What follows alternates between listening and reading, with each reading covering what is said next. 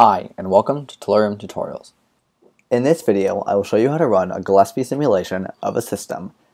The Gillespie simulation uses a common known algorithm for running stochastic simulations of systems. So, in order to begin, let's write a very simple one-reaction system, where x goes to blank. X is just being consumed, there's no products. Now we're going to run our rate law with k1 as our rate constant, star x, and then we go x equals, we're going to say 200 to start. And this is the total number of molecules in the system. Before, our simulations had x being the concentration, but when we're running Gillespie simulations, x is the total number of molecules. Then we'll just define our rate constant, k1 equals 0.1, semicolons, okay? Then we go m equals r dot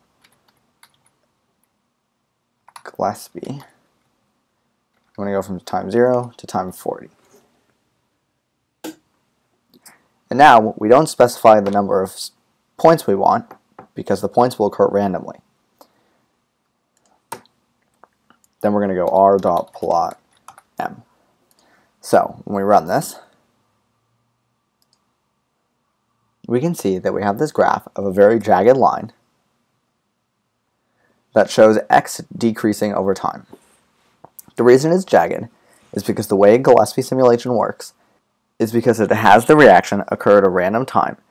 Therefore, each time the reaction occurs, it will produce a random number of products, therefore using up a random amount of x, and it will occur at random points in time.